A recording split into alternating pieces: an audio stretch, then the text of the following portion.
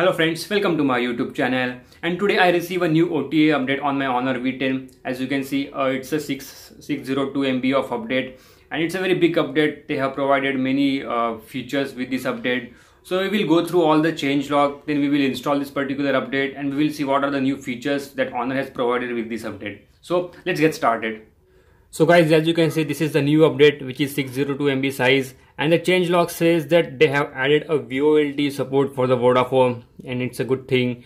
And the very interesting is the face unlock, and I'm really happy that I was actually waiting for the face unlock for this Honor V10, and it's come with this OTA update. So it will be interesting to see how does and how quick it works with Honor V10. Again, they have added close eye face unlock prevention. It's a very good thing. Intelligent screen on means when you are trying to look at your device, the phone will not switch off and it will use the front camera. Again, they have improved the background in the camera for the front. Again, they have added AI motion for the camera, and they have increased the resolution and enhancement in the camera, AI zoom, and Google security patches. So it's a very big update, and on many features has been added. So I will update this particular device and will come back once the update is completed. So guys, I have completed the update process, and as you can see, the patch level is 1st January 2018, and it's latest build number and the kernel version. So we will see the changelog one by one. Let me go to the changelog section. I have captured the screenshot for the same, and this is a big changelog. So the first changelog is they have added the VoLTE support for the Vodafone. And unfortunately, I am using the Airtel. I don't have the Vodafone network, so I cannot able to show you the VoLTE support for the Vodafone. But if you have a Vodafone network, then you can try it out. The next big thing is the face unlock. So let's see that face unlock section. Let's go to the settings, security and privacy, face unlock. And I have already registered my face. So you will see the two options, direct unlock and slide to unlock. So I have kept the direct unlock option, and let's see how does it works. I will turn off my screen, and as you can see, it's very prompt.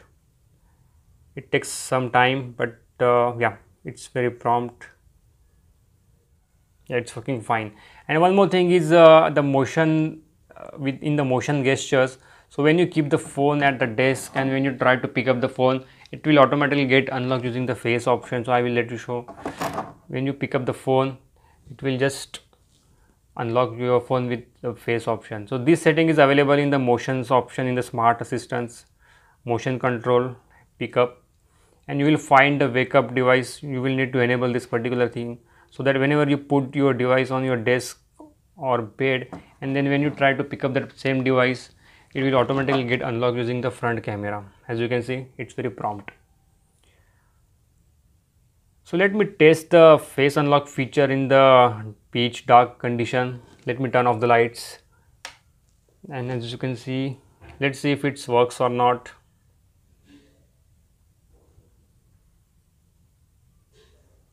Yeah, it's not working in the pitch dark condition.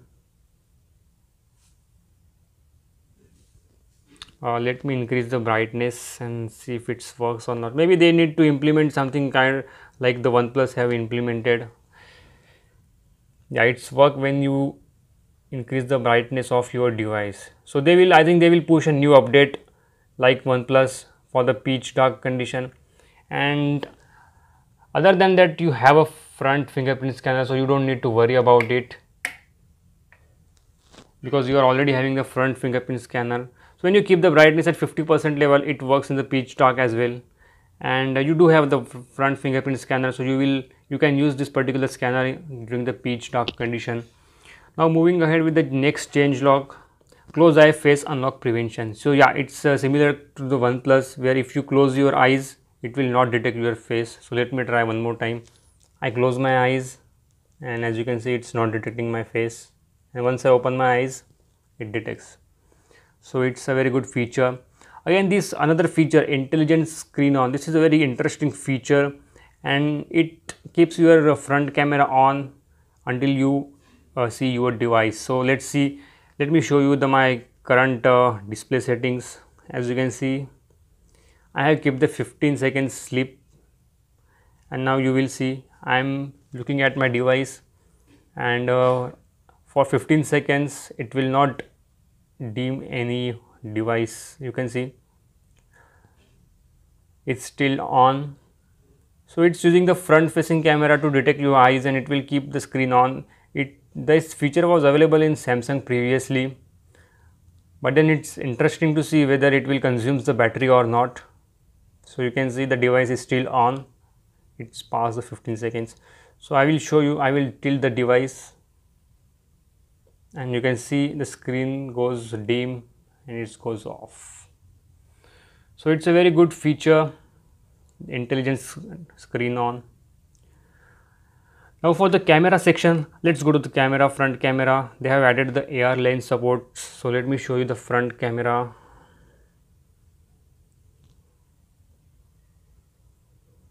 And when you go to AR lens, you can directly add the effects over here, or you can directly add the background over here. So this is one kind of improvement they have provided.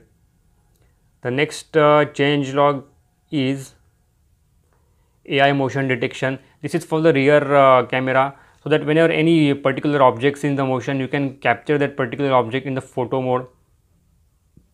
The next is the super resolution imaging, and whenever you try to digitally zoom your camera, it will not decrease the quality of the image. So again, it will be interesting to see in the outdoor condition how does it works. And they have increased the snapshot quality and Google security patches. So overall, it's a good update for the camera section and for the face unlock section, and for the Google security patches, and again for the Vodafone VoLTE.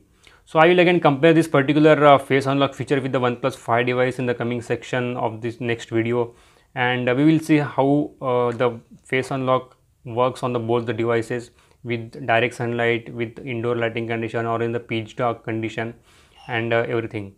So guys, that's it for now. I will also test the battery life for this particular update, because now it's using the front camera a lot for almost for the face unlock and for the intelligent screen. So it will try to consume the battery from the front camera. So I will test the battery life also. How does the battery life goes on with this new update, whether it's consume a battery life for the front camera or not. So that's it for now. If you like this video, please hit like and subscribe to our channel. We will see in the next upcoming video. Thank you very much.